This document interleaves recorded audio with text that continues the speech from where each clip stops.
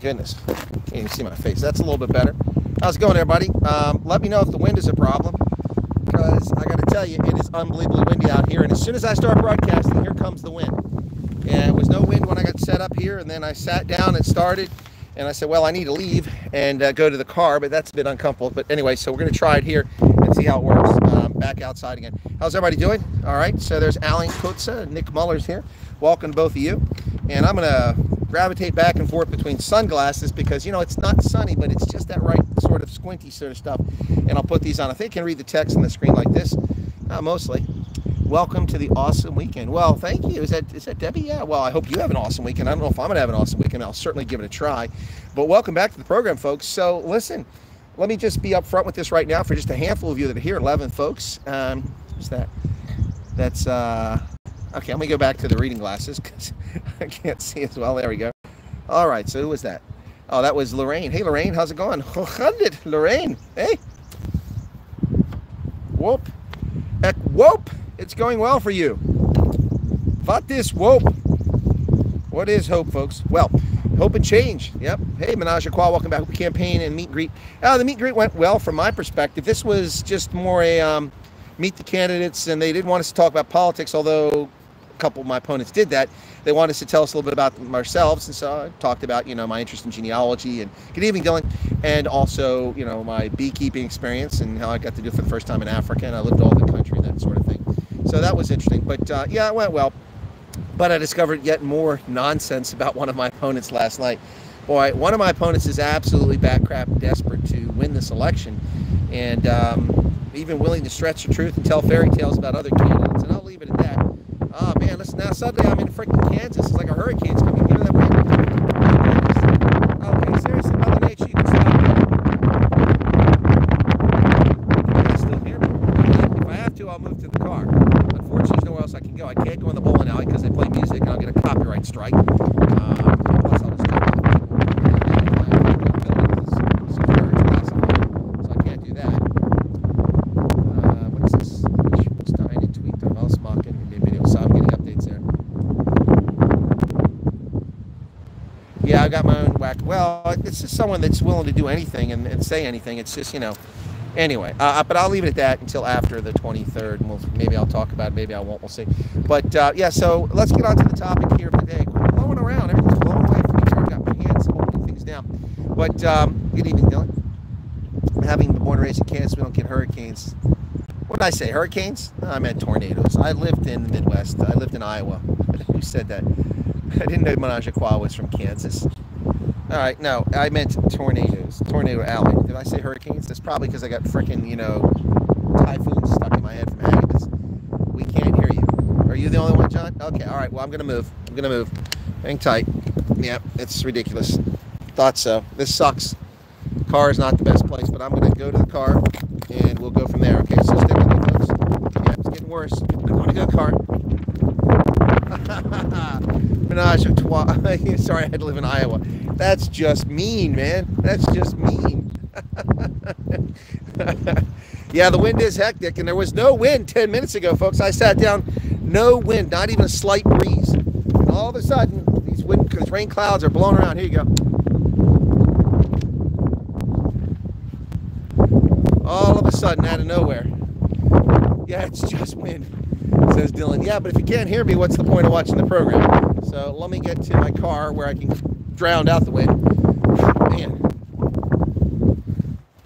I've got to keep looking at my phone because I'm wearing reading glasses. They obstruct my vision further than about 2 feet from my face. So I'm looking over them so I don't trip.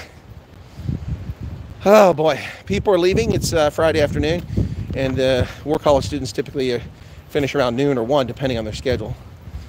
And particularly on a Friday. They're supposed to go home and do work there. Yes, Mother Nature is very unpredictable, Lorraine. All right. Walk past the transformer. No, not the ones from the movies. Electric transformer. Oh yeah, the new parking lot is 3/4 empty now. It was full about 20 minutes ago. My goodness. Oh, come on. Now watch, I'll sit in the car and overheat. I have to let the windows down.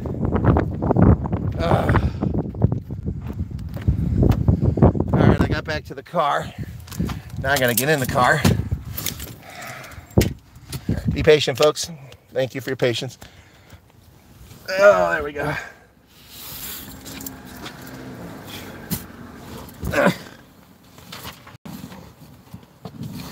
Hey, I'm almost here. All right. Now look at my hair. Gee, many crickets. It's all over the place. So in the words of the famous commercial, can you hear me now? Lorraine says much better. Yes, but not so comfortable for me. Anyway, oh, whoa, what happened there? Phone fell. There you go. Isn't that special? Sorry about that, folks. Wow, that was unplanned. My goodness. There we go. Whew. Sorry about that. Now, can you hear me and see me now? Is the phone still working? Are you guys still there? Oh, man. Whew. Anyway, we need to get on to the topic at hand, which I haven't had a chance to do yet. So, why did that thing fall forward? Anyway, ooh, it's warm in here. I'm going to have to let the windows down just a little bit. Hang on. Or maybe all the way without too much difficulty there. They built this border wall after building a border wall with... Come on. The radio comes on by default. It's genius technology, not.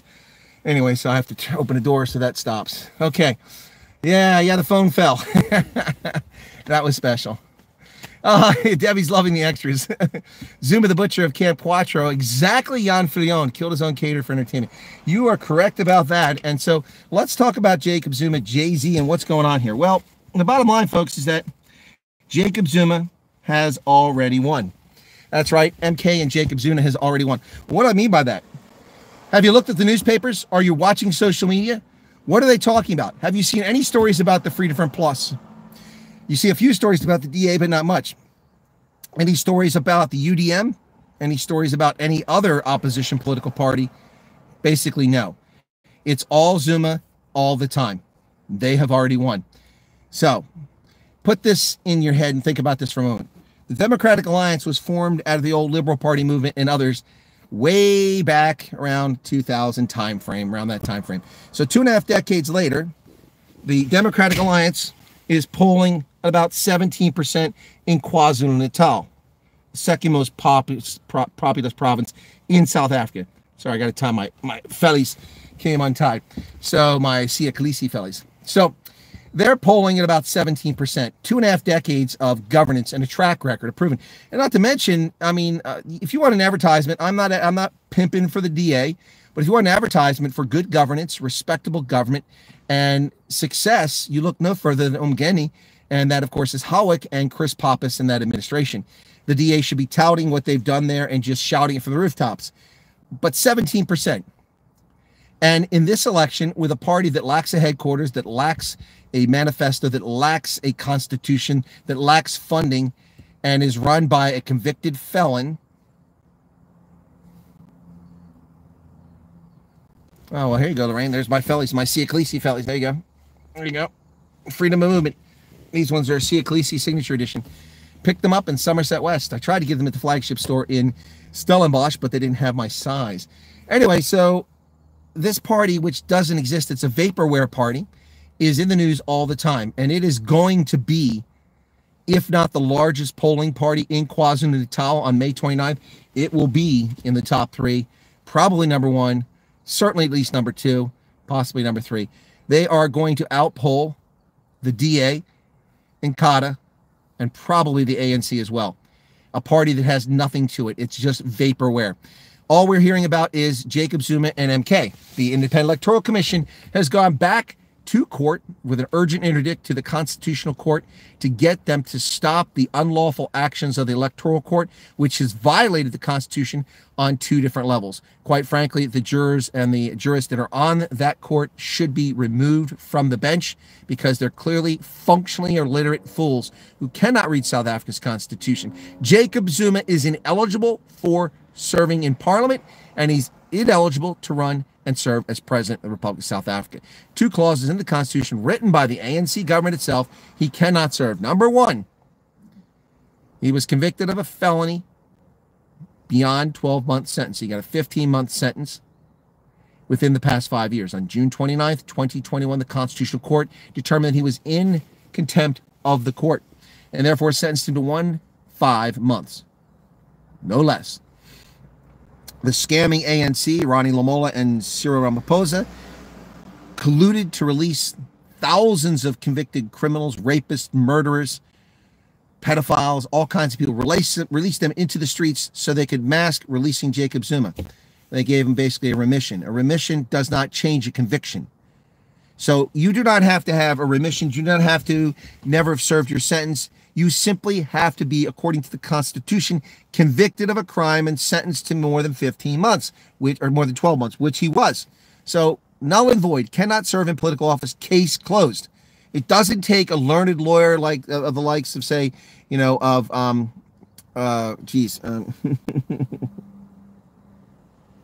anyway, it doesn't take a learned lawyer like Dali and Pofu to come up with a conclusion that he's ineligible.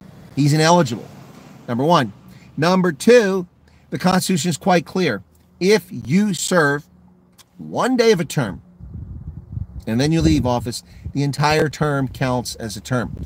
Zuma served his first term and 95% of his second term. Therefore, he has served 2 terms as president of the Republic of South Africa, and he's ineligible to be the president. So he's ineligible to be president because he's met the maximum threshold, and he's ineligible to be an office holder until the 5-year mark has been passed. It's only been 22, 23, 24, not even 3 years since his conviction. So Jacob Zuma is not eligible, and the Electoral Court is corrupt and captured or simply incompetent. There you go. Not to mention his amazing healing. You see him dancing again? He had a medical release from prison because his life was in jeopardy. But the man has more moves than the Sugar Hill Gang.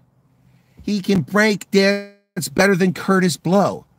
It's unbelievable. Yes, those are old-time references from the 1970s and 80s. They're the Sugar Hill Gang and Curtis Blow. Unbelievable. Jacob Zuma is ineligible. But it doesn't matter because he is the victim now. He is the martyr. He's under attack by the Independent Electoral Commission, which is run by Liberation-era, ANC-friendly political operatives, even though they're supposed to be neutral. But they're not attacking Jacob Zuma. They're simply applying the rule of law.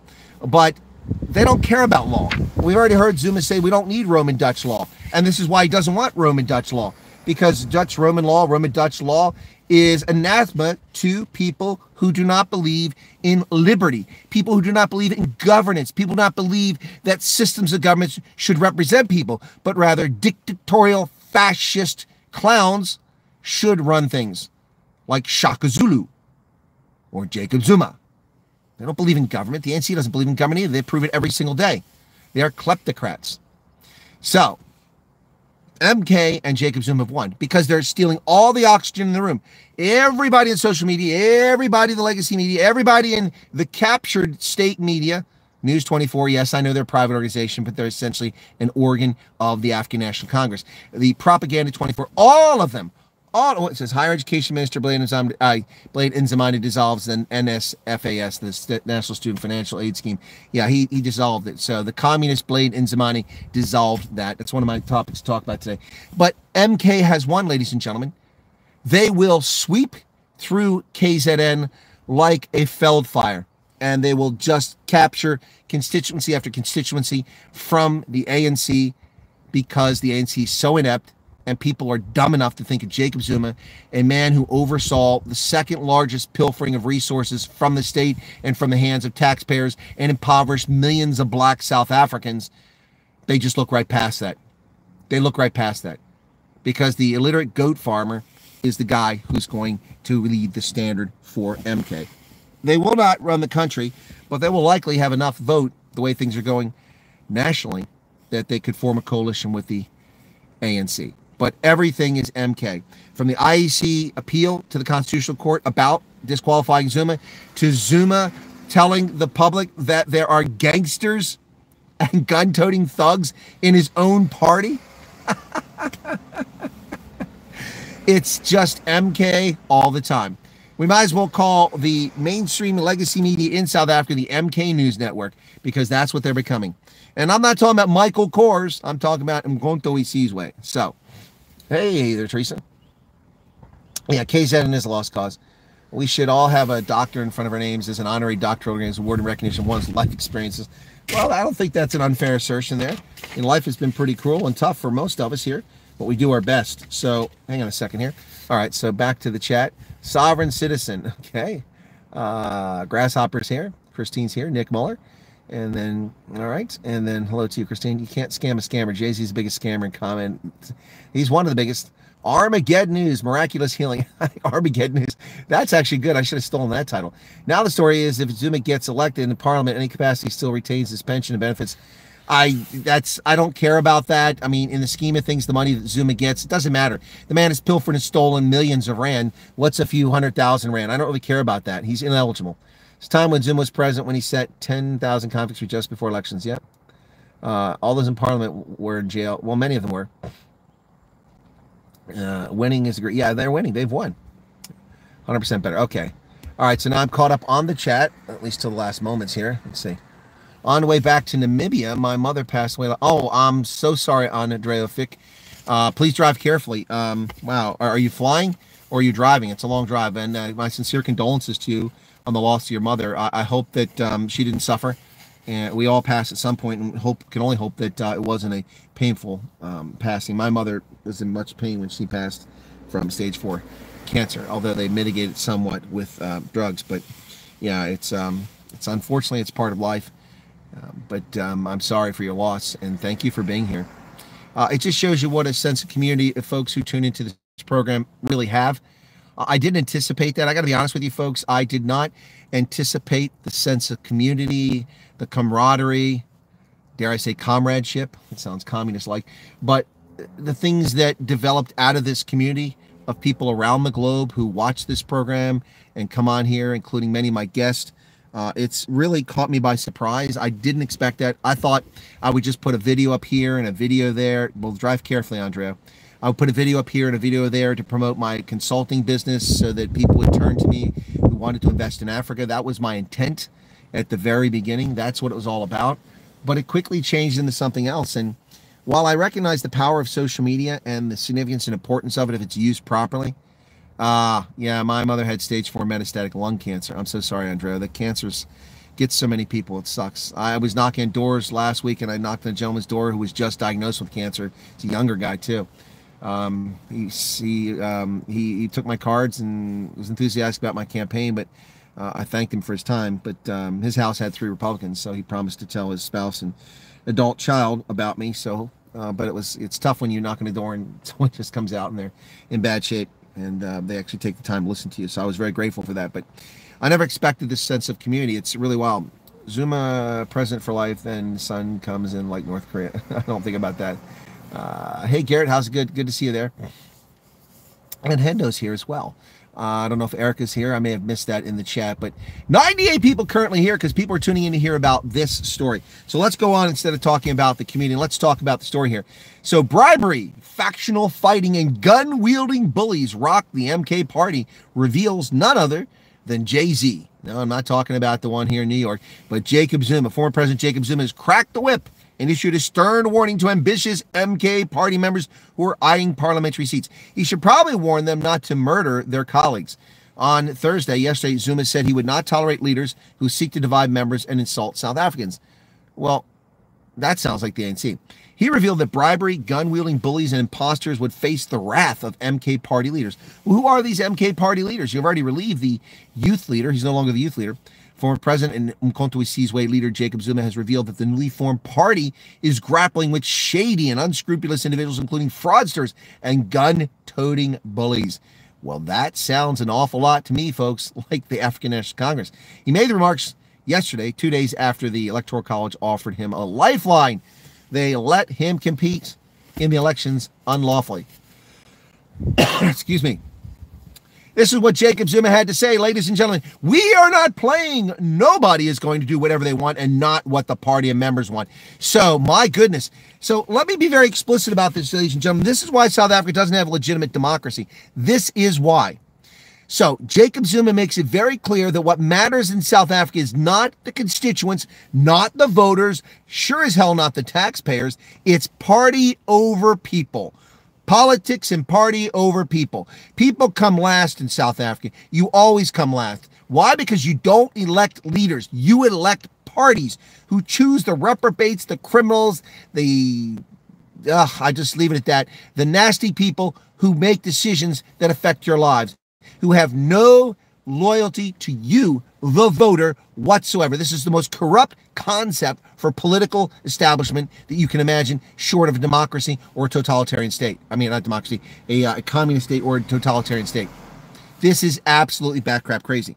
So Jacob Zuma makes it very clear that the voter does not matter. It is not the voter that matters. It is, of course, the party.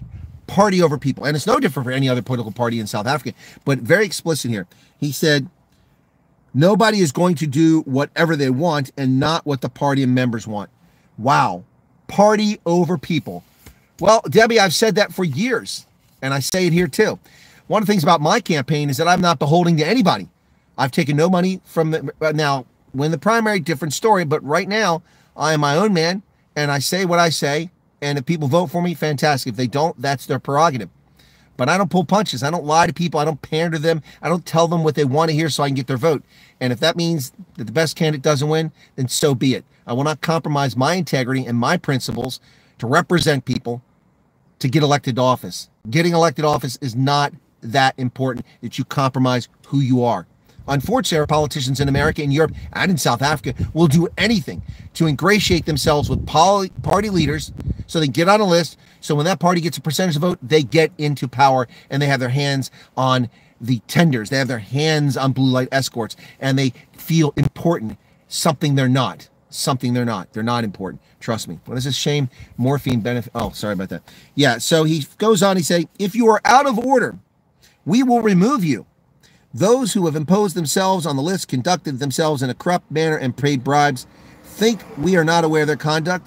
We know exactly who you are. Well, there's a threat. There's a line in the sand put in place by none other than the convicted felon, Jacob Zuma, the man responsible for countless deaths in Angola at the Camp Quatro, where they murdered their own MK members. The former head of MK intelligence, Jacob Zuma, the man who built the Nkanla mansion with its famous fire pole, or should we say infamous fire pole, with state money that belonged to you, he stole. The man who participated in the corrupt arms deal to buy frigates and advanced fighter jets from Gripen and trainers from Hawk, from British Aerospace. All of this stuff that the South African military did not need, could not maintain. But why did they do it? Because the corrupt little offsets, the corrupt little tenders, the back pocket money stuck in people's pockets, the bribery that took place, including Jacob Zuma, which I can say clearly was responsible and participated in bribery. And how do I know this? Because Judge Hilary Squires, years ago, when he convicted Schabir Shaik, said that Schabir Shaik was guilty of giving money to Jacob Zuma, who knowingly received it, and it was a bribe from those European companies. And the only reason Jacob Zuma didn't go to jail is because he was not a defendant in the case. And of course, the ANC will not ever put him on trial. It was the Constitutional Court that did that. Wow.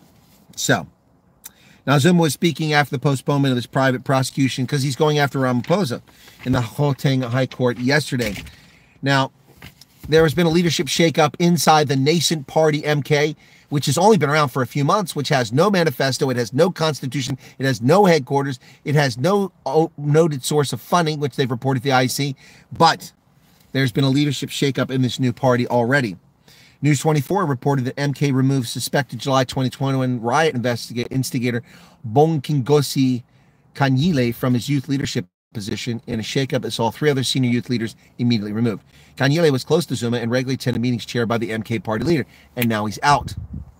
Kanyile was the party's national youth coordinator and rose to prominence during the Fees Must Fall protest. He's that kind of idiot. Then he joined the Patriotic Alliance, and then he joined MK. Yeah. So he was removed. He's also part of the deadly 2021 riots. They also gave instructions to Interim Secretary General Minehile Sibane and Gauteng Youth League Coordinator Gazuzu Nduli and National Youth League Deputy President Tapelo Maisha, all pushed aside by the MK party. It's the second leadership change without an elective conference in just 2 months. The party maintains it will hold a conference after the May elections.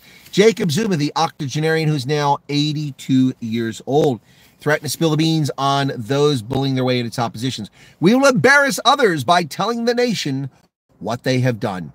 Now, that's ironic coming from a man who is known for his corruption. State capture.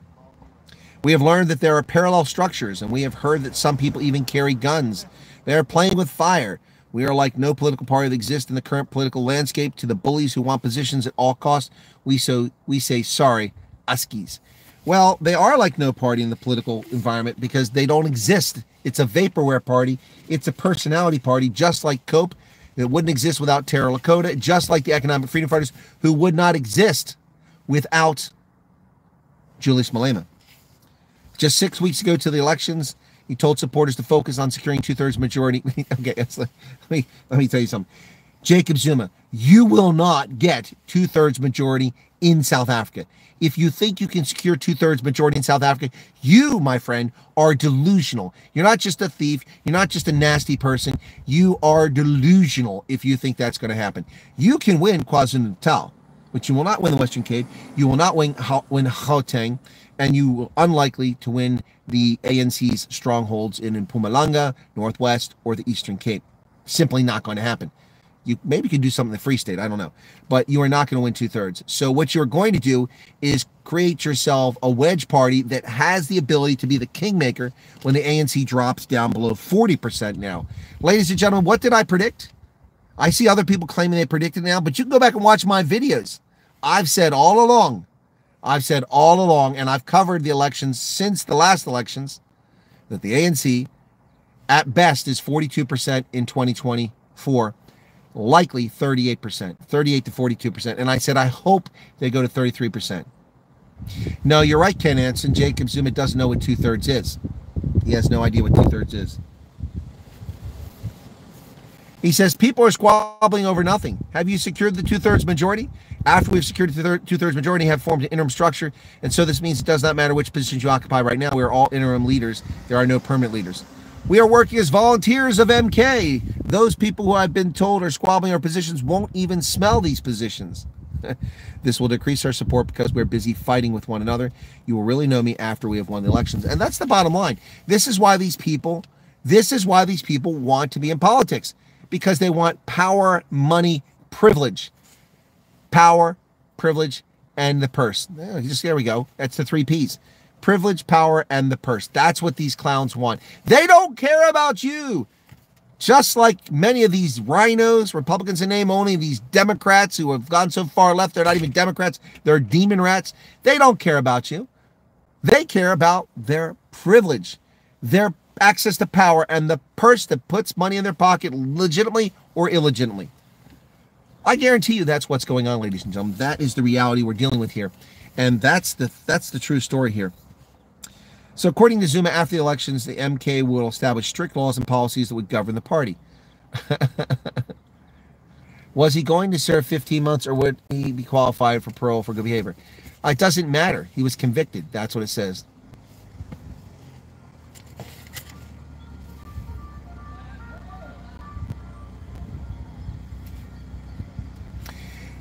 Zuma says one organization will respect the nation, the people, and its members. What we are doing as Mkhonto Sizwe is fixing this country. We cannot fight over positions if we want to fix the country. Did we form Mkhonto for our personal gains? Yes! That's exactly why you formed Mkhonto Sizwe. For your personal gain. Really? Jacob Zuma, hey, Jay-Z, brother, we know your game. We know all the little scumbags that you're talking about toting guns and jockeying for position. They're not doing it because they care about people in South Africa. They don't care about the fact that the ANC has destroyed the golden calf. They don't care about the fact that ANC has made South Africa a third-rate developing nation. They don't care. They don't care that they brought most people down to the same level of misery instead of uplifting everybody. Ladies and gentlemen, there are demonstrably more millions of black South Africans living in poverty today than there ever were under the National Party. And the world needs to know this. Stop deluding yourselves. Stop buying into the nonsense. MK is simply bum-hurt Jay-Z supporters. They're ANC light. They're not light, though. They're just another version of the ANC, just like the economic freedom fighters. Don't fall for the nonsense, ladies and gentlemen. This is the reality. They have already won. Let's go back to the story. Because all the news, all the time, in the legacy media, in Propaganda 24, also known as News 24, the news organ of the ANC, all of this media and social media are talking about Jacob Zuma, and I'm talking about him. Why? Because I'm telling you they already won. Doesn't mean they're going to win the election. It means they've already won. Because opposition parties can get no oxygen. Jay-Z and MK are sucking all of the oxygen out of the room. Just like Donald Trump in 2016 when he announced he's running for the presidency. Suddenly, every friggin' news organization stopped covering the other candidates, and they would divert. Ladies and gentlemen, Donald Trump has just walked out of the toilet in a building in Manhattan. Let's go now to see what Trump has to say. But that's what they did, and that's what's happening with Jay-Z now. And he gets to play the victim. Oh, woe is me. The IEC hates me. They're persecuting me. Oh. There you go. ANC dark. That's what they are. This is South Africa's dark Brandon moment. Watch that phrase be turned into, oh, racist. No, he's the dark Brandon. He's the Joe Biden of South Africa. Clueless wonder. Except the difference is Jay-Z can dance pretty well, and he can climb a flight of stairs, unlike Joe Biden. That's right. But they have won. They have stolen the narrative. They have stolen all the oxygen in the room. And it's newsworthy because that's what's happened. We're 6 weeks away, and they're going to do everything they can to stay in the news. Frankly, ladies and gentlemen, the Independent Electoral Commission determined correctly under the Constitution that Jacob Zuma was ineligible to serve in Parliament because he was convicted of a felony and sentenced to more than 12 months imprisonment in less than 5 years ago. Because of that, the IC determined he was ineligible for that reason. Plus, he's ineligible to serve as president even if he gets into Parliament because he served 2 terms already. The fact that the IC made that decision, which is correct, lawful, legitimate under the Constitution, just made him a martyr in the eyes of the low information voters. And now that the Electoral Court has unlawfully overridden that decision and says he has to be on the ballot, they've just created confusion. And they've done the work of the MK party. The ANC must be going through fits. But you know what? It couldn't happen to a nicer bunch of criminals. The ANC must be doing backflips, freaking out about what's going on now. They must be melting down. Ladies and gentlemen, Cyril Ramaphosa is gone. He will not be the leader of the ANC after this. There's no way he survives this. No way Cyril Ramaphosa survives this nonsense. He has led the ANC onto path to oblivion. But you know what? He didn't do it alone. He was helped by the Secretary General. He was helped by his Justice Minister. He was helped by his idiotic police minister. He was helped by his former defense minister, who was also a fool, and his former health minister was a fool. He picked people in his cabinet who were disastrous for South Africa, and he deserves his fate. Munir Palapala should not be in government. He should be removed and excised from the political sphere. That's what should happen. This is what happens when you have a political system that's corrupt and you vote for parties, not for candidates. If you vote for the candidate and they betray you, they don't get reelected. But if the member of parliament betrays you and your interest in your country and your nation, you have nothing to say about it because people will still vote for that party and then you still have them in parliament. Look at the case of Winnie Mandela, the mother of the nation. Ah, she's a murderous creep. That's right, I said it. That's right. She ordered the kidnapping and no doubt the murder of Stompy, a 14-year-old boy, because he was supposedly a snitch. She was convicted of kidnapping. Case is clear. She was also convicted of criminal action under the African National Congress by pilfering money. Yet she still sat in parliament. And morons like Jacob Zuma venerated her as the mother of the nation. This woman who had a 14-year-old boy kidnapped and murdered. Yep. Wow. Unbelievable. So, Jacob Zuma also warned members of the MK party about insulting their leaders during political campaigns. Don't insult others. The politics of speaking about other people, what does it mean? You are here representing people, but you are hurling insults at them. Even when you disagree with people, do it with respect using political language. What have people done? You're chasing away potential supporters. It's weak politics and shows your politics is limited. Now, listen, Jacob Zuma is correct. He gets it. He understands politics. He's correct on that. You don't do that. That's why I've held my fire against opponents in this campaign. Negative campaigning and insulting your opponents and insulting the people who are supposed to vote for you is dumb politics. And he's correct. He said the MK party will continue to rid itself of leaders that transgress. Well, I'll believe that when I see it. 60 likes, 176 people here. Be sure to hit that like button, folks. Doesn't cost you anything but a moment of time. You gain nothing from insulting people in politics. The truth always remains, and lies have very short legs. Well, lies have long legs. Look at the nonsense that happened in Israel over the IDF supposedly bombing a hospital. They never bombed. It was bombed. It wasn't bombed, but it was a missile fired by Islamic Jihad, and it failed and exploded over a crowd of people, not even in the hospital. But the lie was told that Israel attacked the hospital. And lies do have long legs, unfortunately. We want respectful leaders who respect elders, the nation, and the black nation. What black nation? Oh, now South Africa's a black nation? Whatever happened to the Rainbow Nation? Where'd the Rainbow Nazi go there? What happened there, Jay-Z? All you care about is black people? Well, there you go. Just revealed it. You don't care about Indians, coloreds, others. We also need to change things in South Africa. We need to change the demarcation in South Africa where black South Africans live in townships and white people with money live in cities. Is apartheid over? No. All right. Well, guess who was president and didn't change it? You, Jacob Zuma. Guess who's been in charge of South Africa for 30 years and hasn't changed the dynamic? You, ANC. And you're just ANC dark. That's what you are. Wow. So is apartheid over? I'm sorry. I've been to leafy neighborhoods in Pretoria. I've been to leafy neighborhoods in Johannesburg. And who lives there? Caters, rich, connected cadres, patronage puppies of the ANC. They live in highfalutin neighborhoods. I've been to informal settlements outside Pretoria where white Afrikaners live in abject poverty who get no SASA grants from the state. Who's responsible for that? Look at this. Jacob Zuma is now resorting to race hustling just like every other scumbag in South Africa. Something he's rarely done in the past. Shame on you, Zuma. Shame on you, racially bifurcating society.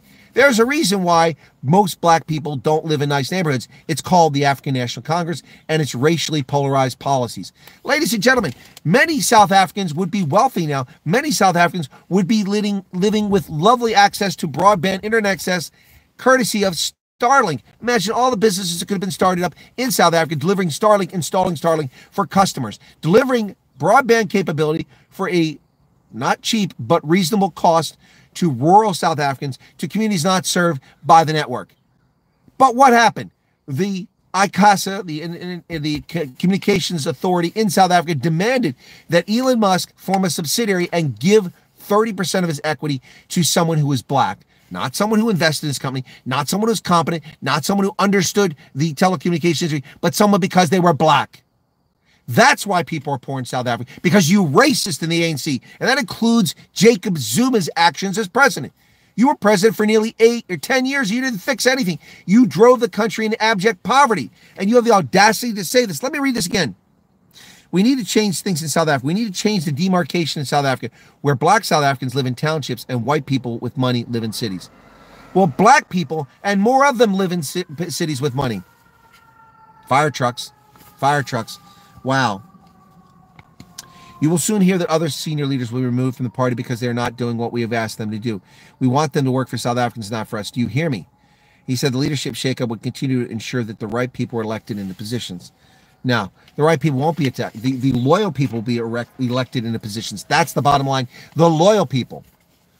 Hey, Mike, how's it going? Grasshopper, it's unfortunate Ron Pose will buy his way in the prisons. Exactly. Okay, what else there? Lesotho getting Starlink. Yep, but not South Africa. Yep. Yep, that's right. Hong Kong. Yeah, that's not us saying Hong Kong. They're saying something else. Who cares how he trips and falls over his own feet as long as the black hole disappears in oblivion? Yeah, there you go. All right. So back to the story here. People are dropping out now because I stopped being on fire. Let me get back to being on fire. The Independent Electoral Commission has lodged an urgent constitutional court appeal after the out-of-control, lawless, captured South African Electoral Court ruling on Jacob Zuma's participation in the May 29 election. The Electoral Commission of South Africa has lodged an urgent and direct appeal to the Constitutional Court to challenge an electoral court order on decision to bar Mkhonto we Sizwe party leader Jacob Zuma from participating in elections. The IEC said that Zuma cannot be a candidate because he was sentenced to 15 months for contempt of court. And I agree. That's what the Constitution says. That decision was challenged on Monday, and the parties battled out in electoral court with Dalian Mpofu, the clown car himself, appearing in court. On Tuesday, the court erroneously ruled in Zuma's favor, which meant that he could contest for a parliamentary seat, and his name topped the MK list. However, the IEC wants clarity after the Electoral Court did not provide reasons for its order. The Commission believes there is substantial public interest in providing certainty on the proper interpretation of Section 47, subsection 1, paragraph E of the Constitution and its interplay with the powers of the Commission to adjudicate objections to candidates. It's furthermore important that such legal clarification be obtained from the highest court in the land, which has constitutional matter jurisdiction, hence a direct appeal to the Constitutional Court, and they are correct to go there. They are correct to go there. The Commission wishes to emphasize that this appeal is not intended to involve itself in the political field of play. It is rather to ensure free and fair elections by ensuring that applicable constitutional provisions relating to elections are clearly understood by all role players and applied evenly. 100%, ladies and gentlemen, 100%. That is the bottom line here. That is the bottom line here. Now on to the exciting news for the prison suit wearing economic freedom fighters, the clowns who wear pajamas to Parliament. The EFF Secretary General, Marshall Dlamini, has been convicted of assault and property damage from an incident that occurred in 2019, 5 years ago. Justice delayed, but finally justice. But let's see what his sentencing will turn out. Dlamini claimed he was acting to protect Julius Malema from a perceived assassination threat. Sentencing has been postponed till May 31st after the elections, and he remains out on bail until then, when he should be in jail potentially. EFF Secretary General and Head of Security Marshall Dlamini has been convicted of assault with intent to cause grievous bodily harm. Yeah! Yabo! As well as malicious damage to property for hitting a policeman in Parliament. So how is it that Julius Malema can physically assault a senior SAPS officer who's white because Julius Malema's race hustling? He attacked the police officer, physically harmed him at the funeral of Winnie Mandela, and gets away with it. But Marshall Dlamini is convicted of the same sort of thing. Magistrate Nasha Banwari said in her judgment in the Cape Town Regional Court she did not accept Dlamini's claim that he was protecting Julius Malema from an assassination threat. Now, he hit Johan Karstens in the face and broke his glasses in a fracas in the lobby on February 7th, 2019, after the State of the Nation address. Sentencing proceedings were postponed to May 31st. Isn't that funny? So basically, Marshall Dlamini's defense was that it was the Blanqui Chava. The Blanqui Chava. It was the white fear, the white threat. That's why he did something. He pled not guilty, claiming that he reacted that way because he was on high alert after a tip-off that Malema was going to be assassinated at the State of the Nation address with a poison injection. And he'd seen Karstens heading towards Malema. So Karstens, a member of the law enforcement, was perceived as a threat to Malema. Why? Because he's white? Because he's white, is Marshall Dlamini a racist? He thinks that white people are a threat to Julius Malema? He doesn't have any dirt on anybody, grasshopper. He's just a convenient idiot. The assault charge for hitting Karstens in the face and the damage to property charge was for breaking his glasses. He's out on bail. During the incident, Karstens sustained a 3-centimeter wound on the bridge of his nose and redness on one cheek. The doctor testified in the assault trial. Dr. Lynn Sfox previously said that Karstens had blood on the bridge of his nose, cheek, and collar when she treated him. Yep, after the incident, EFF said in a statement that the party had been on heightened alert at the zone after getting information of a right-wing plot to assassinate Malema. They believe that when a scuffle started, the plot to kill him was in motion. Now, ladies and gentlemen, poor little white kids who see black thugs hanging out a street corner with pants hanging down, exposing their butt cracks, are accused of being racist because they walked around the thugs.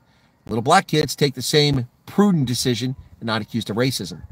So, is he a racist because he assumed that the white SAPS officer was part of a right-wing plot? You be the judge. Ladies and gentlemen, Joseph Robinette Biden is stealing another $7.4 billion from Americans' pockets with this criminal illegal debt forgiveness to 277,000 borrowers. Now, illegally canceled debt tops $153 billion in student loan debt, shifting that debt from the people who borrowed it into the obligations of U.S. taxpayers because Barack Hussein Obama stole the federal student loan program from the private banking sector and gave it to the federal government, burying us in more debt. This is 9% of all student loan debt, $153 billion, that has been forgiven for 4.3 million people who do not deserve debt forgiveness. They borrowed the money to go to school, to get an education, to make more money, and have careers. Why should plumbers and carpenters and farmers and cherry pickers be the ones paying for their debt? It shouldn't be. Anyway, so there you have it. So let's talk more about this MK situation. They've won the argument. I was walking a dog out here. They've won the argument, folks. Let's see what the chat has to say. All right, put in the greats. Considering that it seems that South Africa is on the road to Zimbabwe, what's your take on the talks Western Cape bring up? I'll get to that. We can talk Western Cape secession in a moment. The question with Marshall Lim is, how will he be punished? Will he be sentenced to serve time? Probably not. They'll try to pull some crap. It was just in Parliament, so it's not a real assault. Sounds like BS, yep. All right, so let's get back to the story here in hand. We says like, we. Anyway, so yeah, the question was about the Western Cape and secession. Look, the United Liberty Alliance, the Cape Independence Movement, Cape Exit, all of these groups have been around for a number of years, and the Democratic Alliance promised a referendum in the Western Cape for secession and never delivered on it. They reneged on a promise they made because, and understandably so, I don't know why they made the promise. That was the mistake they made, I guess, to pander for votes, but the Democratic Alliance never should have made that argument. The Democratic Alliance is a national party, and they have obligations to the country, not simply to the Western Cape. So making such a statement was politically foolish, but they did it, who knows, probably for political expediency. So the promise referendum, and the government is controlled, the parliament, by the Democratic Alliance. They can put legislation anytime they want. They can put referendums in anytime they want and execute them, but they failed to do it. So they've betrayed a lot of people in that standpoint. So Western Cape secession is possible politically. It's possible economically. It's possible militarily wise. Absolutely is possible. But it's not going to happen.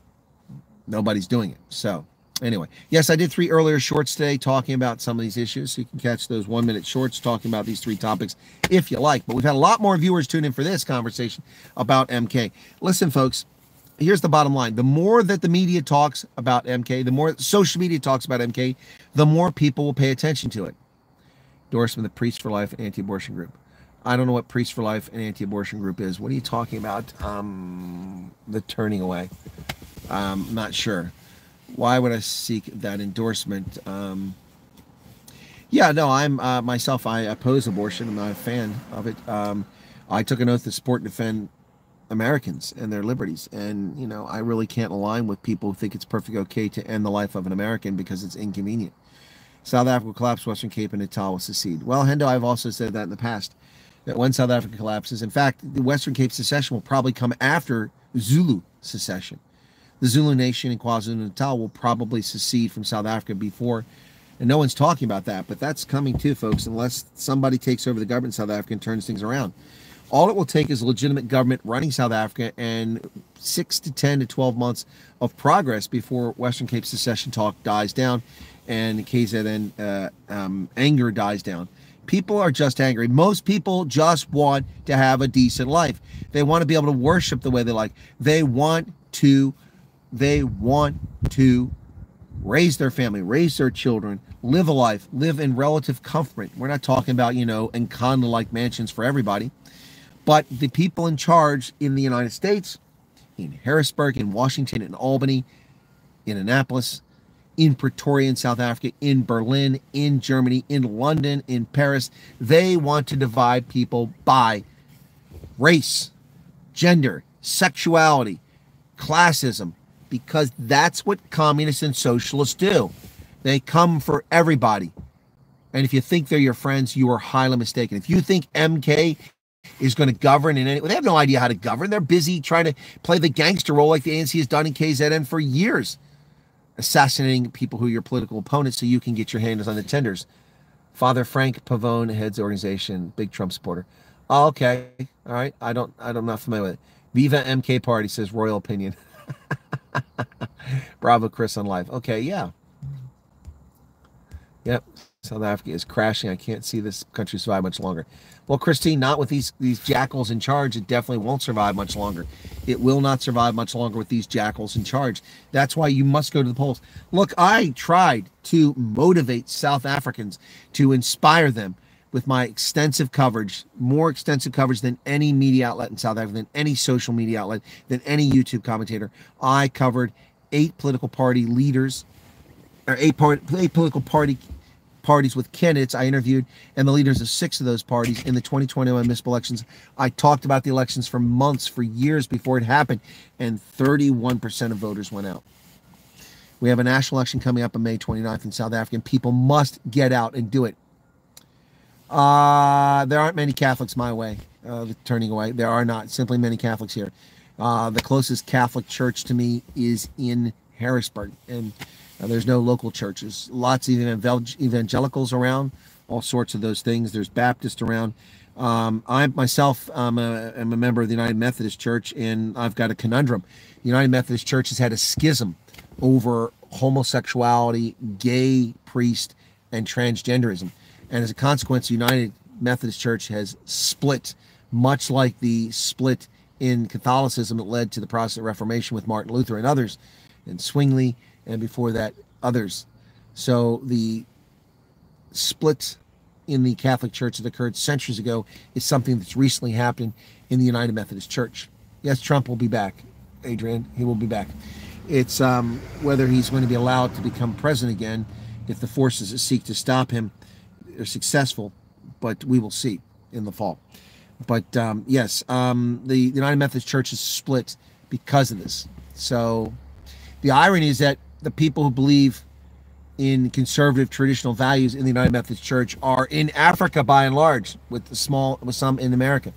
So where does the leadership of the United Methodist Church go is the question now.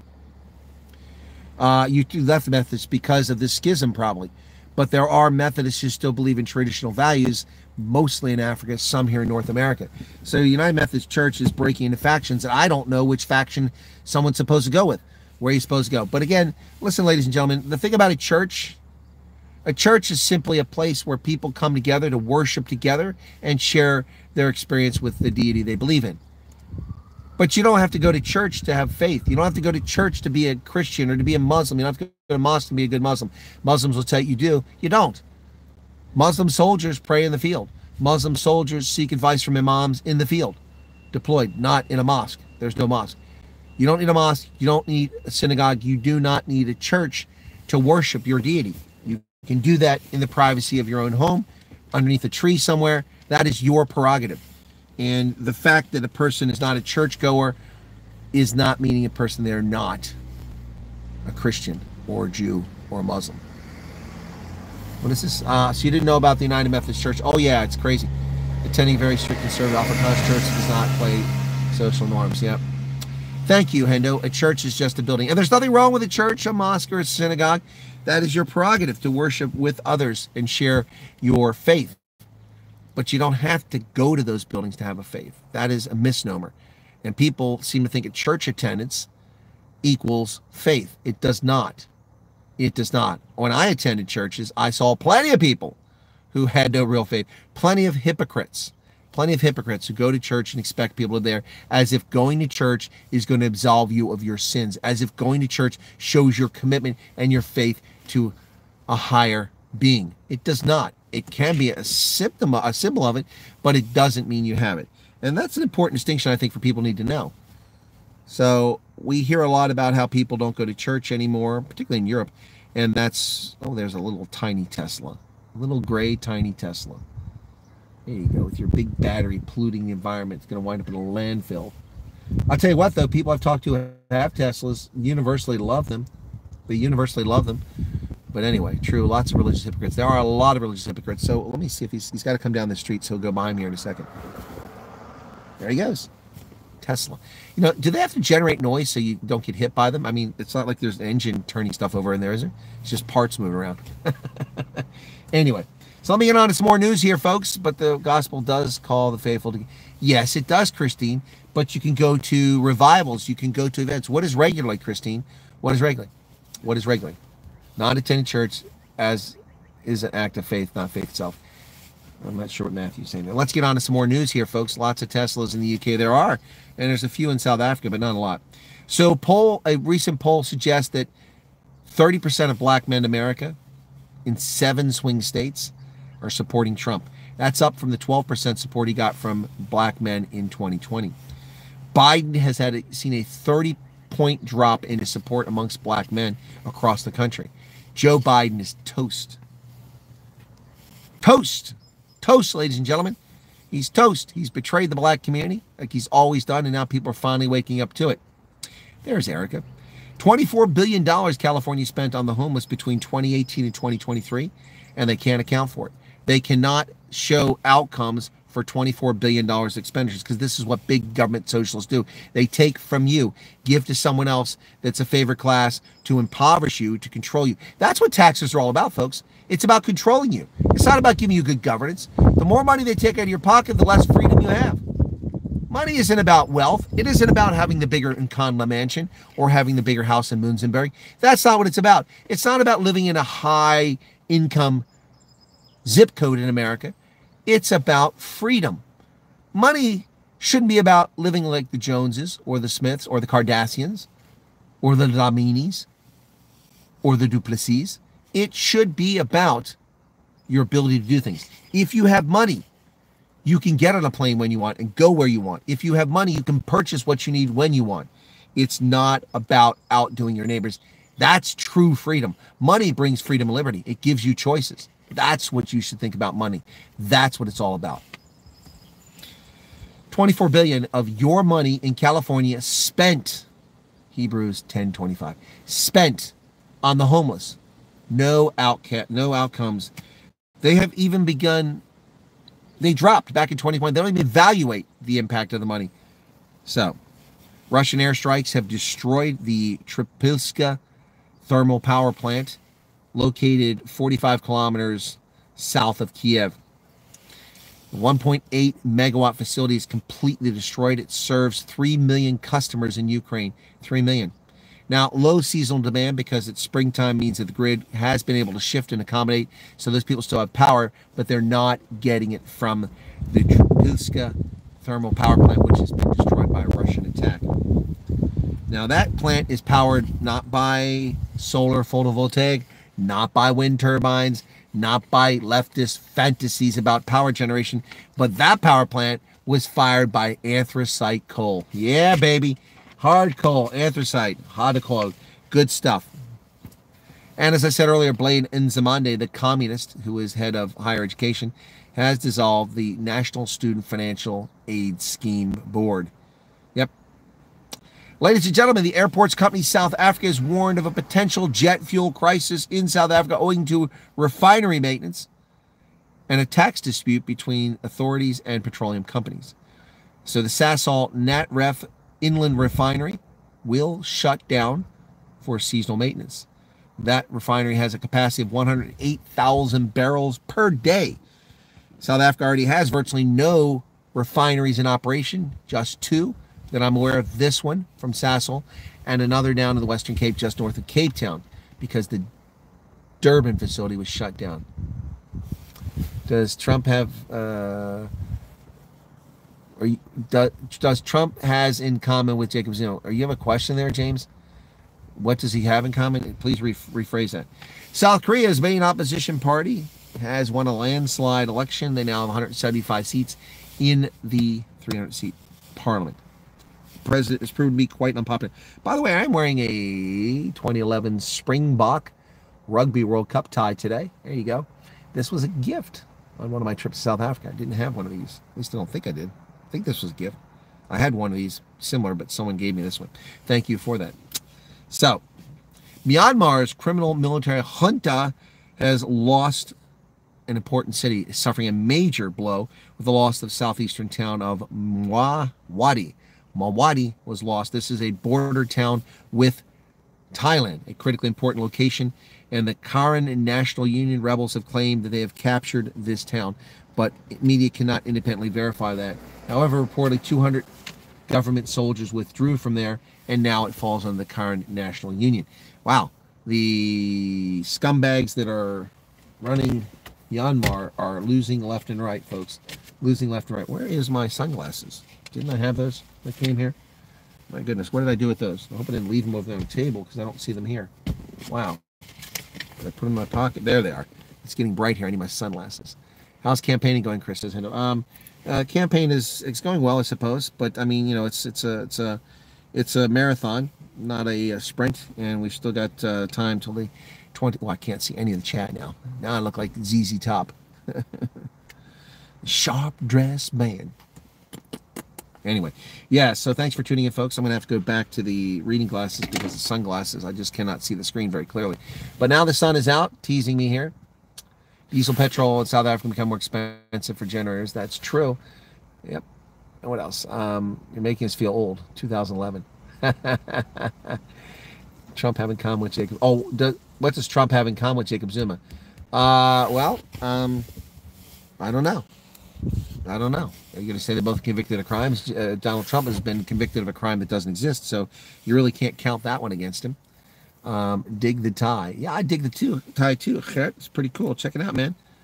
There you go. 2011, a Rugby World Cup. By the way, that was my first World Cup, and I've been to every World Cup save the Women's World Cup in New Zealand, which was supposed to occur in 2021, but the cowards delayed it 2022, which made it impossible for me to go to it, because I also went to the Rugby League World Cup, which was also delayed in England for a year, and I had more tickets for that and had spent more money on that than I had on the Women's World Cup. So also, it's a good thing I didn't go to the Women's World Cup, because I had tickets for the women, the American women, and they were scumbags who took a knee with their idiotic political protest, and will never see another penny from me again for their shameful political actions in betraying America. We pay for kit for them to wear the American flag, wearing our red, white, and blue colors, and they insult patriots for this country with their political narrative and lie about America. Hey, Green Phantom, both have fame. Oh, okay, thank you, Green Phantom. Day and night. So it's just day and night. All commodities going, yeah, everything's going up sharply as a consequence of this refining capacity. The rand is already under pressure. When there's a jet fuel shortage, it'll probably go past the $20 to $1 mark. That's coming soon. Yeah. Anyway, so rugby tie for you, Colonel. Oh, you got a 95 tie, Hester. Oh my goodness, please hold on to that one for me. I don't have a 95 rugby tie. That'll help add to my collection of rugby ties. I get these all the time. You know, I'm a huge Springbok fan. And so 2011 was my first World Cup. I wanted to go for years, but I couldn't. In 2007, I was in Liberia, and I made an agreement with Bruce, who was the head of the vetting team there for the recruits for the AFL. He's an Australian who used to play professional rugby and Super Rugby. He was also a cop. And Bruce and I agreed that we watched the 2007 World Cup final in Liberia, projected on the wall from a satellite. And we said we'd go wherever we're at in 2011. We'll meet up in New Zealand for the World Cup, and he'll support the Wallabies and I'll support the Springboks. Well, just 2 weeks before the World Cup, he got a job he couldn't turn down in South Africa. So he was in South Africa and unable to travel. You can't just, you know, hey, I'm here. Thank you for letting me be part of your team. By the way, I'm going to the World Cup now for 2 weeks. So I went to New Zealand for 2 weeks. It was rather fortuitous for me. I was supposed to be in Chad and wound up getting diverted to Stuttgart.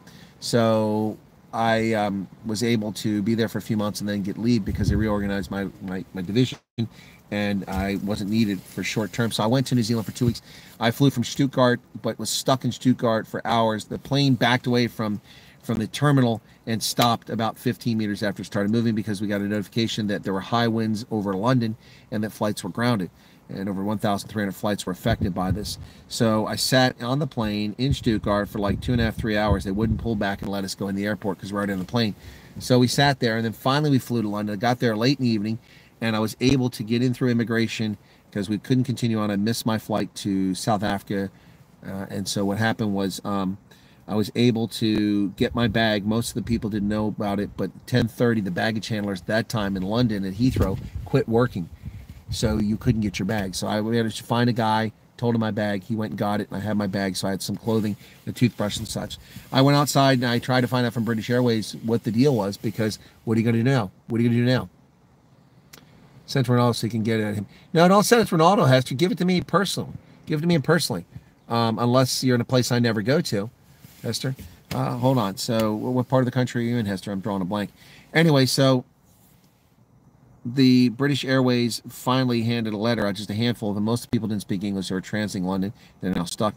And it said that it would pay like £300 or something like that. Or £200, I can't remember. Anyway, I walked, the Intercontinental was just down the gangway from there. I walked in, they had a room, I got a room. It's like 200 and some pounds for the night.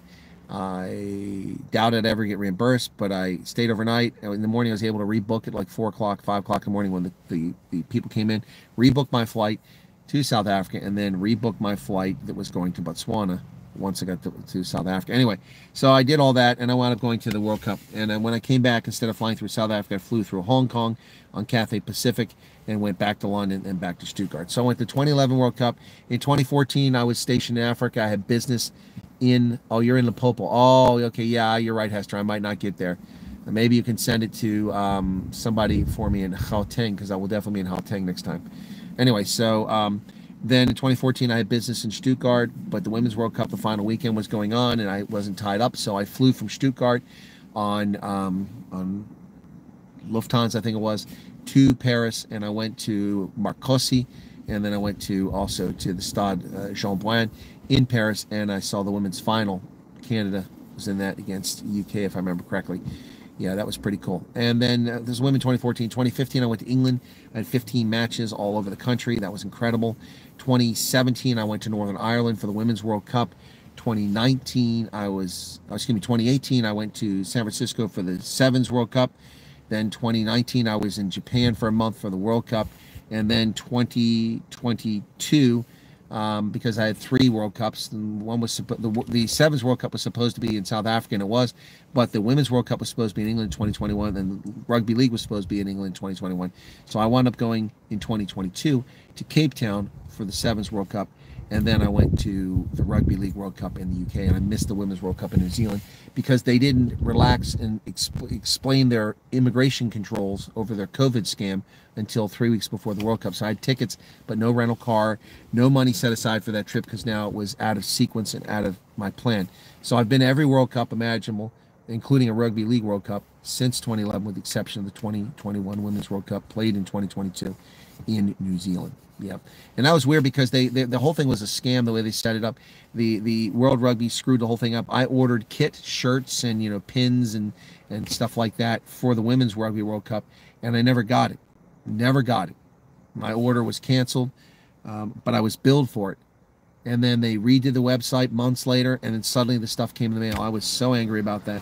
Yeah, and it was so poorly managed. World Rugby is very ineffective at managing its websites and running its operations. Never mind how poor its officiating has become. So, who is in the chat here? Would miss my bed, says Dylan. What's this? Better give it a personal. What's this? Framed photo of Springbok game. Oh, sorry to hear that. Okay. Be back in South Africa election gets. Well, that's my plan, but I don't have my passport back yet. My passport was set to expire on June 17th, and they won't let you in the country idiotically unless you have a passport that is 6 months beyond the expiration date. They don't let you in the country. That's the most idiotic thing I've ever heard of from country, particularly when you go to country repeatedly. I mean, now my passport sits with passport authorities, and I have to wait for it to be processed. So hopefully it will be processed. There was a year wait last year, so that's why I didn't put it in last year. I didn't want to get stuck. Okay, so don't send it to Ronaldo. We'll figure something out. Right. All right, cool beans. All right, I think I have caught up with everybody in the chat now. Anyway, so Rugby World Cup stuff.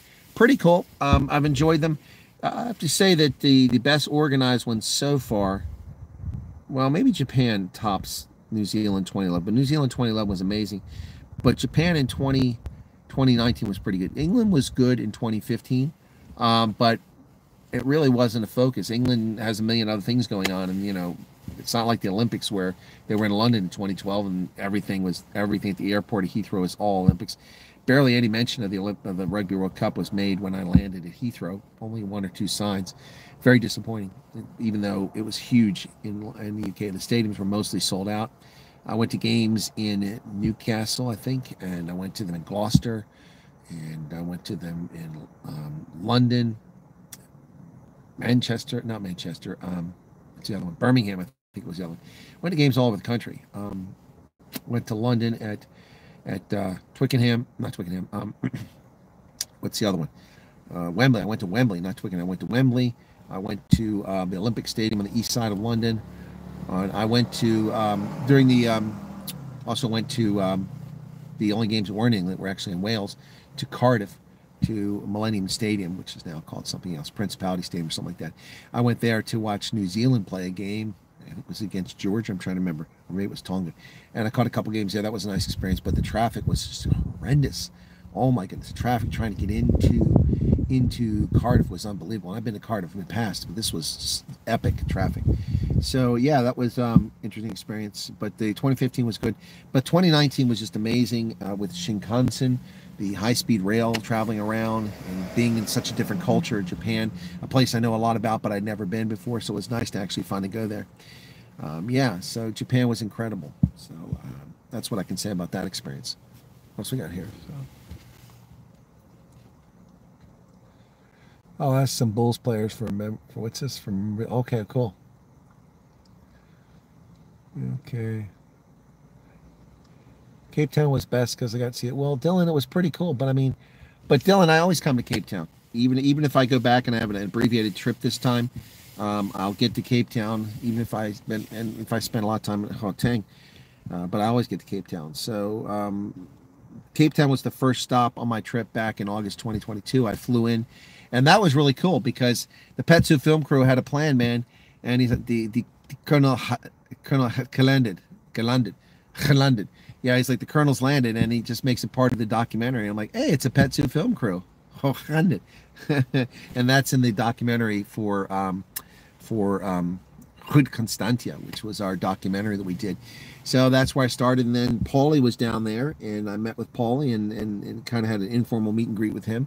But the first meet and greet was actually in Gauteng, and Debbie set that up at the Emperor's Palace at the Met Court.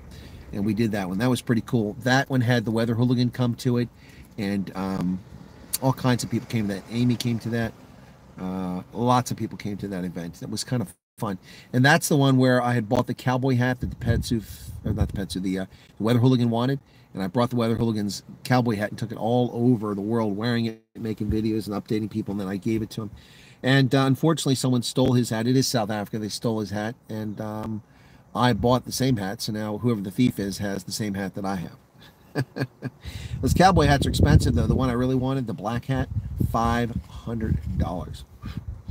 Yeah, that's going to have to wait. I'm going to need a lot of super chat money before I can afford that hat. So, oops, what's going on here? Man, it's getting bright out here. There's the link. Thank you, Hendo, for the Hood Constantia. Awesome documentary. I thought so, too. PE is better, says Green Phantom. Better than what? Cape Town has the best sunset, says Debbie. They do have incredible sunsets. Cape Town's got a lot of stuff. It's unfortunate you've got the Cape Flats here. Traffic is bad in Cape Town for the next few days because 2 passenger ships docked. Oh, really? But they didn't bring cars, so why would that affect traffic? That's interesting. Anyway, folks, it is. You're right. It's Cape Town is. It's amazing. Look, I mean, South Africa has amazing stuff. I mean, I'm not really sold on PE. It's just a big town. Ronaldo loves it, and people who live there love it, and that's great. You should like where you live, if not love where you live, because otherwise, why are you living there? Unless you're forced to for work, So it's good that people care about PE. It's nice. I really need to spend more time in Knysna and spend more time in George. Probably, I'd love to get back there. I haven't spent much time there. I was boom in and out of that, which was interesting. Great hospitality there at the train. When I stayed overnight, that was a lovely experience, one I wasn't expecting. I met the owners of that. They actually live in the States, but they're South Africans, and they were back there. Whoa. Did you hear that? My goodness. Arctic says PE's way overrated. Hey, Arctic, have you been here the whole time? Do you hear about the plant shutting down in Sasol, inland? And so there's only going to be one refinery, so 108,000 barrels of fuel. And avgas is going to be one of the things that there isn't. What the hell is that? That's like a bug that died. You got little flowers coming off cherry trees and blossoms, stuff like that. So anyway, wow, that was one big gust that came out of nowhere, man. That thing is crazy. So let's see what we got here. In Africa, man, a few of us think 60 minutes. What's that? Few of us think you good. We 67 million here. I don't know what that means, Johan. Thank you for sharing. Still by. Okay, I've been there. Passengers are using Uber. Oh, that's why. Okay. Thought maybe just when your election money comes in. What election money? That will be. What will it take for PE rugby to be great again? Well, it's Cape Town is, well, South Africa is more expensive than most South Africans can afford these days. But for PE rugby to be great, I don't think it's going to happen because PE's not. Look, the problem with South Africa is that who's going to start a professional rugby club in PE after the Southern Kings are gone? I mean, they couldn't make it. People just didn't go to the games and spend the money. The Bulls have big financial backers. That's why they're okay to take risk. And the crowds have started to come back to Loftus. That if they weren't there before the pandemic, and when after the pandemic they really weren't there, only recently have they begun to come back, and in no small measure for two reasons. Three reasons. Number one, because of the rivalry with the Stormers has brought people back and fills the stadium. I've been to games there where it's nearly sold out for that rivalry, for both the Currie Cup and for URC. That's one reason. The second reason is because Jake White is rebuilding a winner. And the third reason is because they're just incredibly talented players on the Bulls squad. I mean, you've got Kurtley Arnsey, you've got Keenan Moody on that team, you've got some amazing players, Robila, and you also got players you never expected to see on there that are playing for the Bulls now, and they're just it's an amazing squad. So people come out to see the talent, particularly the exciting speedsters. People are coming out to see the Bulls because Jake White has got them winning again, and they're coming out because of the competition. So the Bulls make money. The Durban side is really sad. The team is backed by a South African who lives in America, has made a ton of money, and they are injecting and infusing that team with money, buying talent. Now, Sia Khaleesi is no longer there, but they're buying talent. But the talent hadn't been paying off. They had a terrible season, but now they've turned it around, and the crowds have started to come back because they're turning it around. Cape Town draws big crowds, but I mean, big crowds, but not big enough because they're in a cavernous stadium. They should be playing at Newlands. What a strange and stupid, shameful, money-grubbing decision made by the Western Cape Rugby Union to abandon Newlands, to try to sell it and make money off of it when it should be the place they're playing rugby with sold-out crowds. It's really sad. Look, I'll be honest. When I go to Cape Town, it's much easier to catch rugby at Greenpoint Stadium, DHL Greenpoint Stadium. Much easier. Hotels are there. It's walking distance for a lot of things. It's walking distance from the Inner Harbor there, from the Victorian Alfred waterfront. But Newlands is where they should be playing rugby, and it's all been betrayed. It's really a shame, shame, shame. But this is the state of rugby. Mark Alexander for Saru really needs a wake-up call for South African rugby. But no one's going to put a commercial team into Port Elizabeth because the fan base won't support it. They didn't support the Southern Kings. Even if they win, they won't support it. So there's other places where professional rugby franchise can go. But right now, it's not happening. Not happening. So P's not going to see it anytime soon. Stuck down south for a week. Why is that? Okay. Now they're asking if you flew over me because a business jet flew over, and I'm like, that might be Arctic. It was yesterday or the day before, whatever it was. What's this? All the volleys and the banana boys and girls moving there. More people to go to the strip club and pee than the rugby. Exactly. Johan Vista says, Africa's for Africa belongs to Africa. Well, that sentence doesn't make any sense. Africa is not a Homo sapien. It's not a sentient being. Africa doesn't belong to Africa. Africa is simply the name of the geographic destination, occupied by all kinds of people. Asian origin, European origin, African origin, mixed race from all of them, full of all kinds of faiths. So, I remember that people in U.S. State Department and the U.S. military were fond of a trite phrase for years when I was floating around Africa going, African solutions for African problems. Well, if Africa had solutions to African problems, they wouldn't have all these problems. If the Africans had solutions to their problems, they wouldn't have endemic poverty, infectious disease rampant, incomplete infrastructure, horrible economies, oligarchies, monopolies, and corrupt political systems. Oh, but you don't understand. It's colonialism. Racism is responsible for it. Well, you know what? Singapore was colonized, and it's one of the most robust countries in the world, economically and politically. South Korea was colonized by the Japanese, and it's one of the most prosperous countries in the world. The list goes on and on of the Asian tigers. The Taiwanese escaped. The Kuomintang escaped from mainland China and the communists winning. They went to Formosa and they founded Taiwan, one of the most advanced and successful and high-tech economies on the planet. All colonized and successful.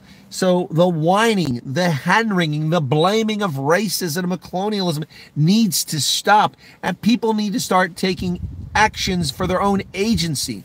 This country was colonized, and we're the most wealthy, successful, and generous country in the history of humankind. Well, we were colonized. That's right.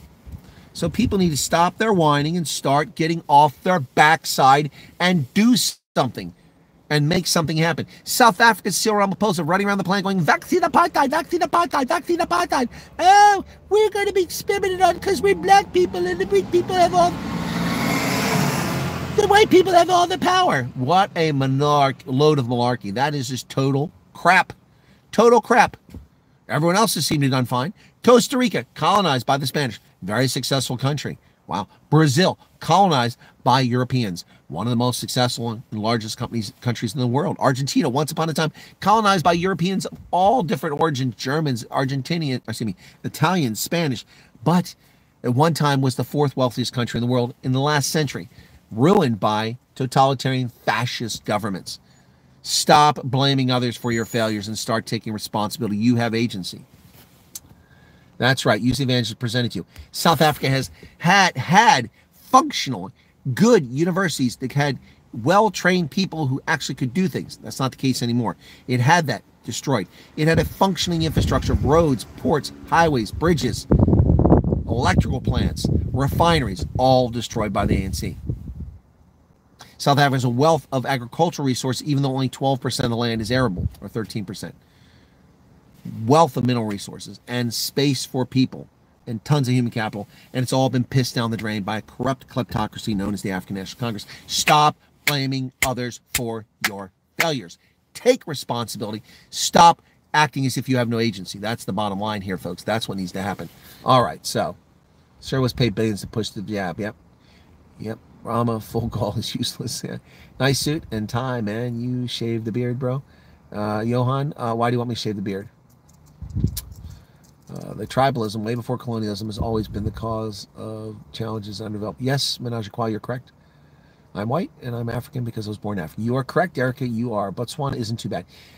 Green Phantom, Botswana was fine until Eric Bosisi and his band of thieves took over Botswana. And now it's slipping down the slope. They used the lockdown to oppress Botswana unjustly, forcing people to have zones where they could travel. They can't just go from Gaborone to Francistown or to Slibi Pikwe or Ramotswa to the south. They can't do that unless they had a pass. And the pass was handed out to people who were part of the political elite. Others were screwed. Businesses collapsed, and Botswana were pushed into poverty by a capricious, unjust political system. The Botswana Democratic Party has betrayed the voters of Botswana, and I hope they are tossed out. I hope they're tossed out. And whatever party that Ian Kama is supporting, I hope that party comes to power. It certainly won't be, Dumalung Salashando's party, because he's just simply a whiner. That guy just complains about everything, BCP or whatever party he's involved with now. So it was code for we don't give a crap. Yep. Africans, no solutions. Harlequins and Parks games in PE are good. Okay, thank you for sharing that, Org. No historic places are being tanked for political clout. Okay. All right, I think I've caught up again. Let me see if there's anything at the end here before we wrap up. Nope, that's it. All right, folks, we're at about an hour and 23 minutes. I'm going to go ahead and wrap it up here.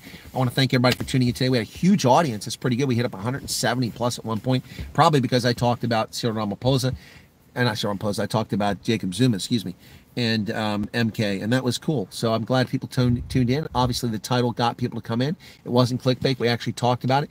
98 likes. There's 102 people here. Wow, I thought we would have had 100 already. Thank you all so much. Have a good day. I've got to go back in, wrap up here now. And then once I wrap up, I got physical therapy. I get physical therapy. I'll head home briefly. And if it's not pouring rain, I'll be off of the campaign trail again today. I may do a game tomorrow in the Champions Cup or the Challenge Cup. I don't know. I have to check the schedule. The Stormers are out of it because they lost to La Rochelle. It's unfortunate. They should have beaten them, but they're done. But the Sharks have done very well. They won 4 of their 5 contests, and they've advanced now. So the Cheetahs are out. The Stormers are out. I think the Bulls are still in. Is that correct? Yeah, so the Bulls and the Sharks are still in there. So anyway, we'll see how it goes. Thank you all so much. Be sure to hit the like button if you don't mind. We just hit 100, and I'll catch you all later on. Please check out my shorts talking about these issues I mentioned earlier. And thank you all so much. God bless. Thank you, Christine. I thought it was a great show, too. And we'll catch you all later on. God bless and have a good day, folks. Cheers. Thank you so much for your support. Hit the like button. Feel free to leave a super chat if you want. There you go.